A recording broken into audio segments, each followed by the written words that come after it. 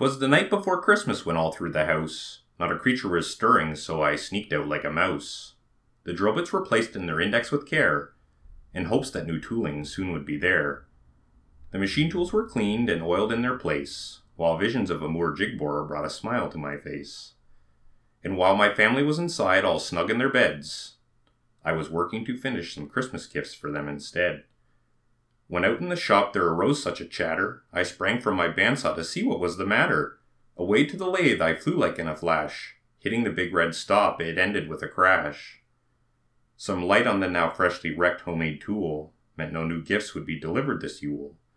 When what to my wondering eyes should appear but a Fiat Panda and a very tall Stefan Goldsventur. With a little old wrench used very lively and quick, I knew in a moment he would show me his sharpening trick. More rapid than lightning I took out the workpiece, and I sharpened the tool to finish the gift for my niece.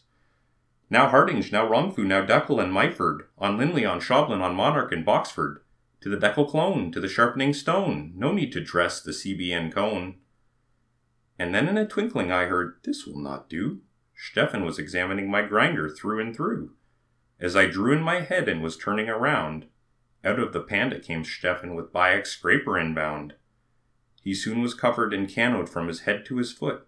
His clothes were all blue and yellow, including his boots. The efficient German worked diligently through to turn my Deckel clone into something much more true. A wink of his eye and a scrape by his hand soon gave me to know I would have nothing to dread. He spoke not a word except for YouTube, and educated the masses so they were no longer noobs. Soon the Deckel was done, everything adjusted upright. Then Stefan Goldsventur fled back into the night. And as he started off in his Panda to journey back home, he rolled down his window and gestured toward the Deckel clone. I heard him exclaim as he drove out of sight, Merry Christmas to all, and to all a good night.